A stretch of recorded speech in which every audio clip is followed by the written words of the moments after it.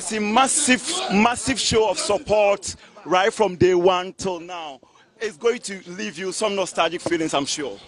And we're not done. We still have today. We have 6 constituencies to go. And so we just want to round it off. But this is just phase 1. We'll come back for phase 2. A massive and huge statement you made at Amustech, that is, you are going to continue all projects left behind when you win 2025. Somebody will ask, with this fiscal space, where are you going to get the money? Actually, that's a reasonable thing to do. What I said was that we'll not be in a hurry to start new projects. And rather what we should do is to harness the little resources we have to complete ongoing and abandoned projects, because the fiscal space we will inherit in 2025 is going to be very small. There's despair. I mean, we're looking at the current economic situation. Your Excellency, are you the hope for Ghanaians?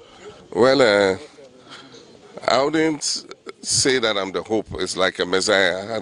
I don't have those spiritual connotations, but Ghana has given me much. It's given me a lot of experience. I've worked in various levels of leadership, and I think that at this time of crisis, the experience that I've garnered, I should put at the service of my nation.